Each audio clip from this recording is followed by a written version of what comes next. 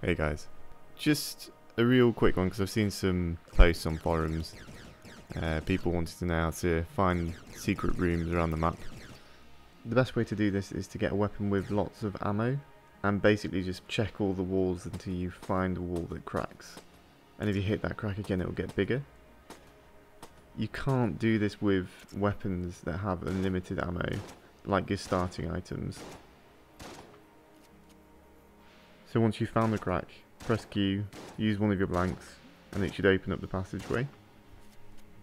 These secret rooms usually contain a chest or a key or a piece of heart, so it's definitely worth checking everything. And it's really that simple, so just keep looking and hopefully you'll come across something good.